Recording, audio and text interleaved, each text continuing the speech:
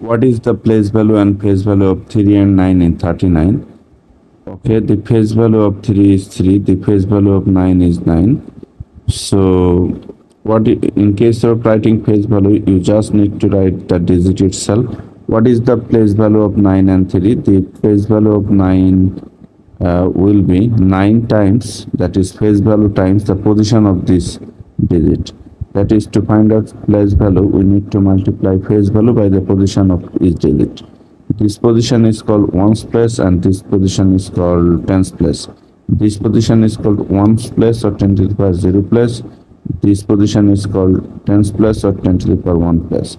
So the place value of 9 is 9 times 10 to the power 0, that is 10 to the power 0 means after 1 you will not have any 0, that is 1. 9, the place value of 9 is 9, and the place value of 3 is 3 times the position of this 3, that is 10 to the power 1.